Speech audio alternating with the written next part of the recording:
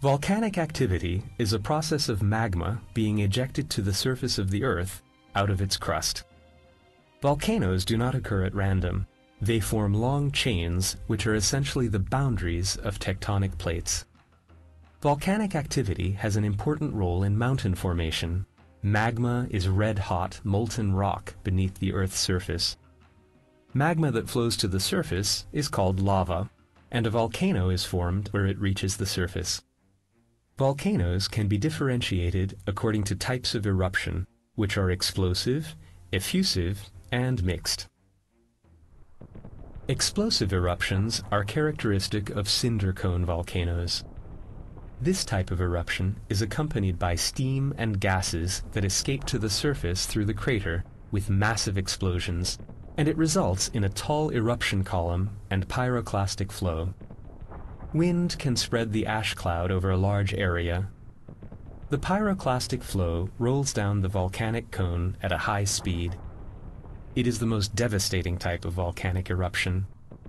Krakatoa, Mount Pelée, and Mount St. Helens are the best-known examples of volcanoes where this type of eruption occurs. Effusive eruptions are characteristic of shield volcanoes. This type of eruption is not accompanied by explosions or a pyroclastic flow. The only substance that rises to the surface is liquid lava. Once the lava solidifies, it creates a volcanic cone.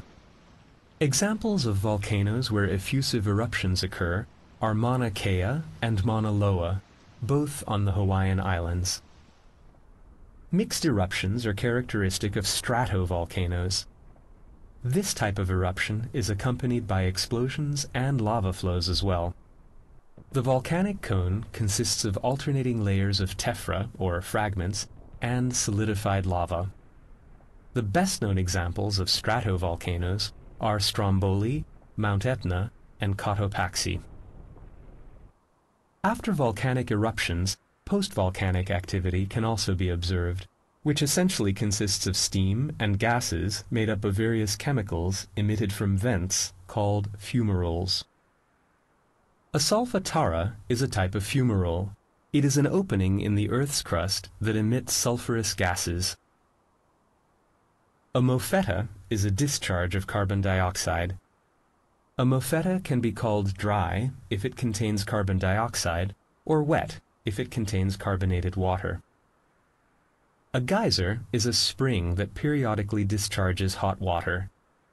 This happens because water seeps into and accumulates in small hollows beneath the ground, and then starts to boil due to the heat of the magma and eventually erupts.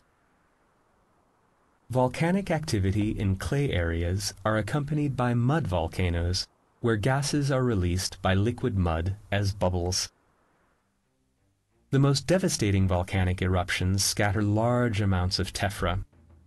During the 1883 eruption of Krakatoa, 18 cubic kilometers of tephra were dispersed, while during the 1815 eruption of Mount Tambora, which was one of the most powerful eruptions in history, a total of 80 cubic kilometers of these fragments were spread over a large area.